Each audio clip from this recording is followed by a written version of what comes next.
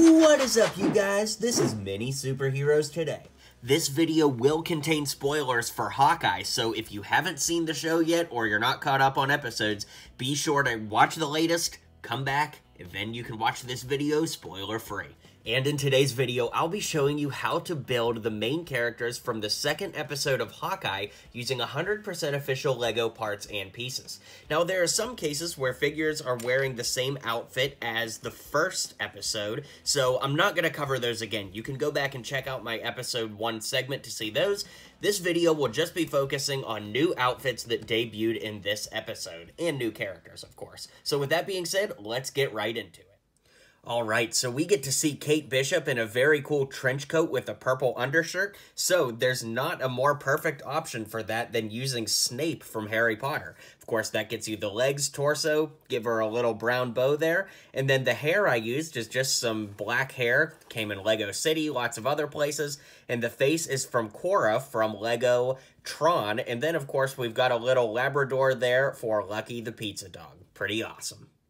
We briefly see Clint get to go undercover as a firefighter to get into Kate's burnt apartment, so to build that, I just used regular black legs, the firefighter torso from Spider-Man Far From Home, and the head and hair combo I've been using for Hawkeye is the sports player Götze, and he came in the LEGO German football collectible minifigure series. It's pretty rare here in the States, but it works really well for this.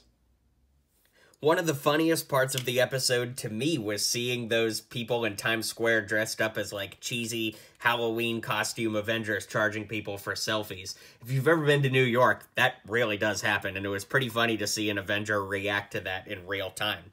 With that being said, it's not super easy to make like a cheesy costume using the purist method, so I just grabbed a couple Avengers and tried my best. The two easiest, I think, were Captain America and Hulk, because we have those two masks from Spider-Man Homecoming. So with those two on there, I used Mighty Micro's torsos and then just threw random colored pants on there so that, you know, they looked cheesy and didn't look all that great.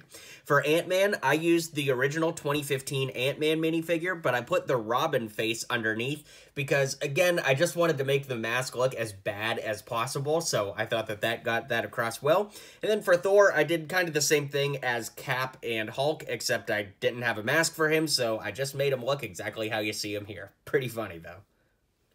It's pretty wild to see LARPing mentioned in the MCU or even shown on screen, but here we are, Hawkeye's leaving no stone unturned. For this, I used the same combo from the very first episode of Hawkeye that I used, which is the Indiana Jones torso with some dark gray legs. I gave him a sword and a little, shoulder armor piece here for his LARPing escapade, and then the face and hair are the same as before as well.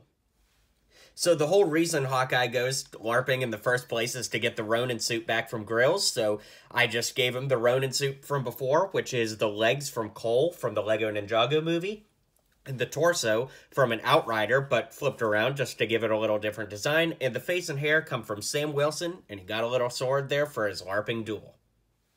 Here we have Laura Barton, and I just thought I'd throw her in there because she did have kind of like a green Christmas sweater on. So that Christmas sweater is actually Poe's Christmas sweater from the Star Wars Advent calendar last year, and then I just put it on her and flipped it around. So yeah, worked out pretty good.